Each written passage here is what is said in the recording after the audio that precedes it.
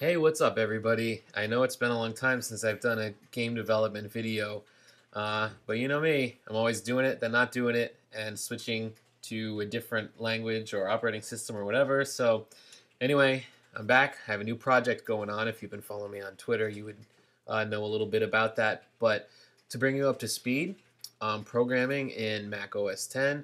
I'm using Xcode, and I'm working with the SDL libraries in C++ to make a Mac and Windows game. I'm trying to make a game that's, small in scope and in size, so that I can actually work on it and finish it.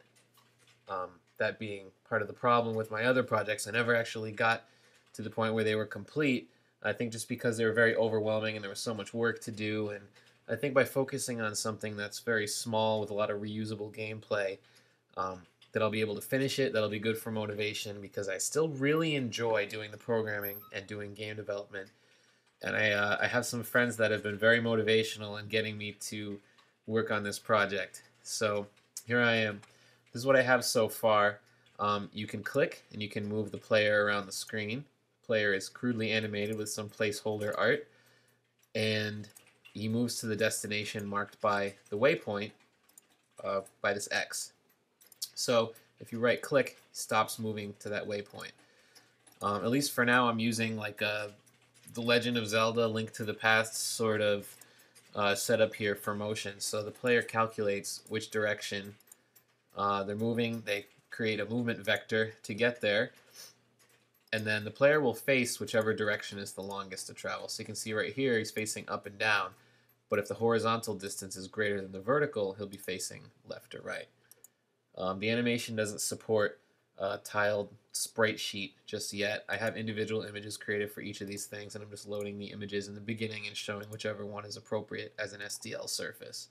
So I still have to work on the animation, but what I'm thinking of trying is using a sprite generating program that generates sprites from 3D models, because my wife's an artist and I would probably have a lot better luck actually having her create 3D model and texture it, and I would simply animate that model, because then we could just modify the model or the texture to create different enemies or to modify the player appearance, and then I would just have to load up the animations, run through them, and save them all as sprites, because I think that would take a lot less time than it would to simply animate every frame and do it all over again. And that way I could capture everything from multiple angles depending on what viewpoint I want to use.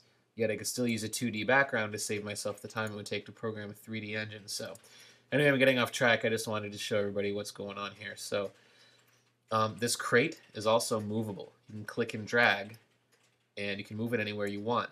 Then if you try to get the player to walk through it, boom, he stops. So, and if you actually hold down B, it activates a mode that shows you what the bounding boxes for everything look like. Well, not for the player right now, but that's okay. So you can see the player will bump right into where the bounding box is on that crate. I created some things going on behind the scenes here too, as if you've done this sort of thing, you know that most of the stuff is behind the scenes, and this obviously is not a very impressive video game, but behind the scenes, I have an input manager class, so every time the engine runs a cycle and updates, it's saving the state of all the keys. So for example, I can say if the state of the B key is held, show the bounding boxes. I could just as easily say if the state was just pressed, toggle it to active or disactive or inactive depending on whatever it needs to be. So I have that all set up to go so I can do a full control setup. Left and right mouse button events are grabbable. I also created a base class today for, I forget if I called it drawable entity or game entity, one of the two. So this waypoint, the X, the player, and the crate are all using the same base class, which will store position, a bounding box, a drawing event, a Boolean value for whatever it's, whether it is active or not currently, and it will also, it has the show the bounding box mode, and that's in that base class too. So, I mean, like I said, if you've worked on this sort of thing, you know a lot of it is laying the groundwork rather than making flashy stuff.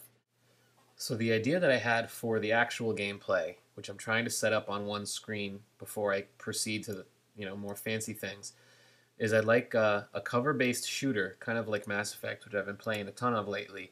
So it'll be like a timing-based game, so you can position yourself in cover, and that's a tactical element. And then you'll have to pop out and shoot when the time is appropriate to shoot the enemies. And I want to have different ways to make it an exciting and tactical sort of thing. I want the perspective to be kind of how Legend of Zelda: A Link to the Past had an overhead sort of thing going on, or something more like Diablo, where it's a little bit pulled back and isometric as opposed to straight overhead, which I don't want. That also would be helpful when I'm rendering those 3D models into sprites. I can do everything from the different angles instead of just having to have a full 3D engine. Because again, I want the game to look somewhat presentable and not look completely amateurish, but also be able to be something that I can complete. And then I can, if as long as I have a basic, um, simple game, I can advance that engine and use it for games that I could sell in the future. So anyway, that's my thinking. That's where the project is at right now. And I just wanted to get everybody up to speed because I've had some requests for videos and for updates. And well, I really appreciate that the people who are still following me on Twitter and on YouTube have been keeping up. Every time somebody asks how it's going, it's always, in the back of my mind that it's like my destiny to actually finish one of these projects someday. So hopefully this time it'll stick. I'm very thankful also because I have some friends that are really pushing me and talking about how awesome it would be if I finished a game and how I would be the man. And I'd say, that would be cool. Even if I don't become a commercial game developer by trade or whatever, I made a video game. That's pretty badass. So anyway, if you have questions, helpful comments, anything like that, please feel free to leave them. And I'll see you next time. Thanks a lot.